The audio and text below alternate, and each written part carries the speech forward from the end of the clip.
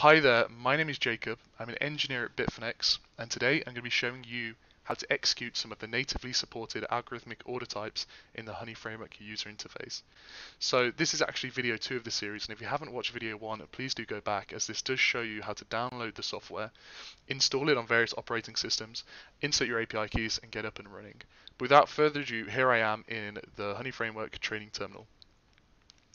So the user interface of the training terminal is really crafted around the concept of executing atomic and algorithmic orders. I have my order book, I have my trades panel, I have my order history, I have my candles, and I can actually add whatever components I want to this screen and fully customize them. If I want to shrink my order book, I can. And if I want to enlarge my trades, I can. On the left hand side though, this is what we're going to be focusing on in this video, and this is the execute order tab.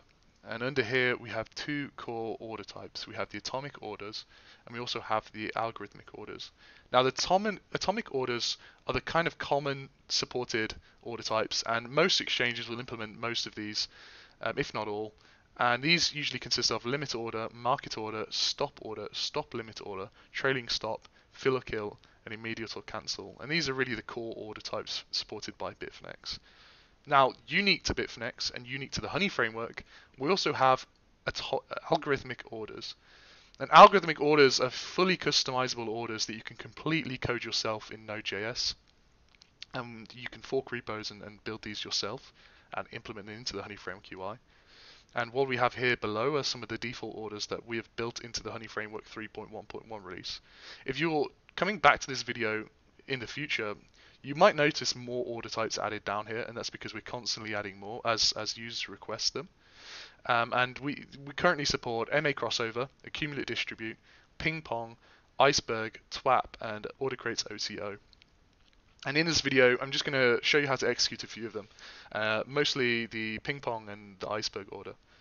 Now, if I click on the iceberg order, I'm kind of presented with this order form, and this is where I can set the different variables for my iceberg order and my different algorithmic orders. And different algorithmic orders, you'll notice, have completely different order forms, layouts.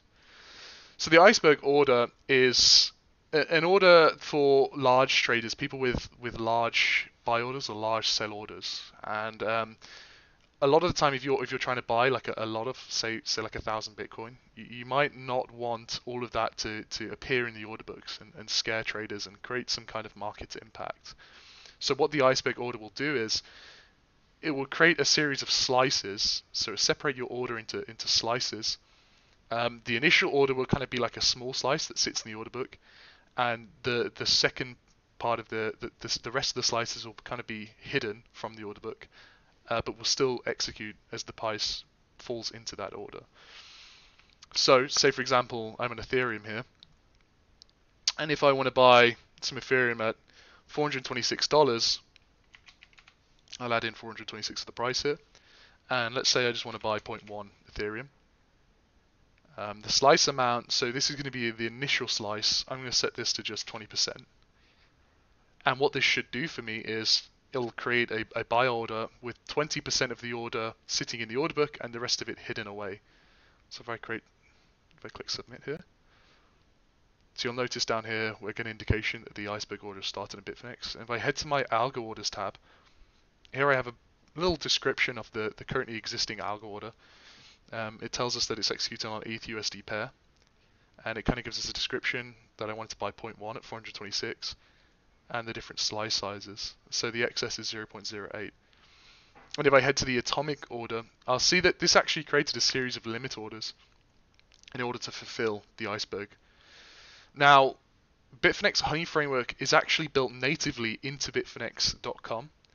So if I come over here to my trading account, where I'm actually signed in on bitfinex.com up here, and I'm signed into my current Bitfinex account, I'll also see that these orders are executed on the interface, and we even have a nice indication of that it's an iceberg order, and that the Honey Framework is connected live. And if I look at this description of the order, you can see that the second leg of the iceberg order, the 0.08, is actually hidden from the book, which is nice. And if you look in the trade chart, you'll see that only 0.02 is actually showing in my open trades.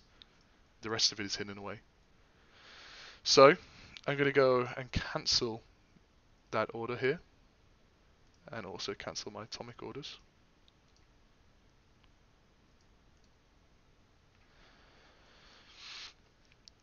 Secondly, I'm going to show you the ping pong order.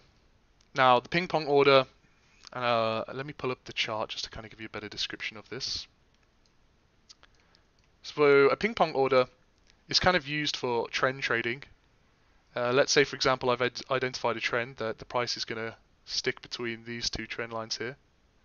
So I think, for example, the price is going to come down and maybe go back up to this trend line and then straight back down to the bottom trend line.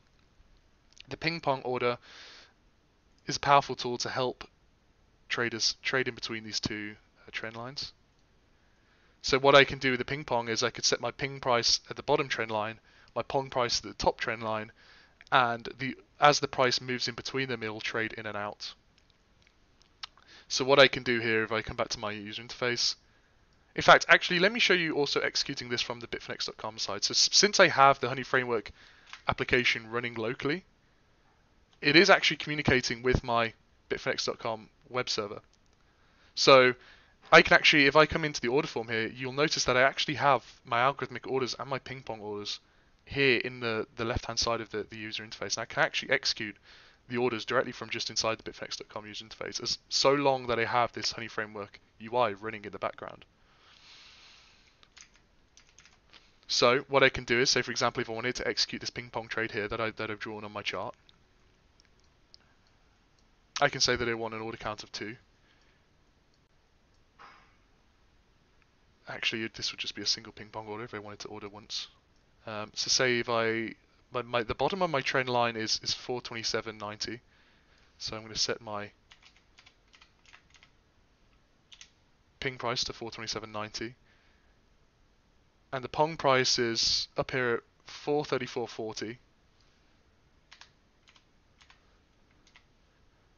and I want to buy 0.05 Ethereum. Now I can actually preview this order too, so I'm going to click preview, and this will give me a description of the different orders that I could possibly execute. So here you can see that there's a buy order at 427.90 and a Pong to follow, meaning once the buy order is executed, and a sell order of 0.5 will also be 0.05 will also be executed at 434, and that's kind of the Pong pattern. And if I execute this order, you'll notice that my buy order is created at 427.90, and once this is executed, if the price does come down to the bottom of my trend line, it will place the sell up at the top. The ping pong order is actually quite flexible, and what I could potentially do if I wanted to is I could create a series of orders. So I could say that I want to keep trading between these trend lines, so I could set the order count to 5, and then I could specify the minimum ping price, the maximum ping price, and also the Pong distance. And this will kind of create a constant series of 5 ping pong trades. And if I really wanted to go for it, I could actually tick endless, which means that this will constantly just keep trading between these two trend lines. And I can also cancel the orders here in my bitfinex.com user interface, and this will stop the algorithmic orders.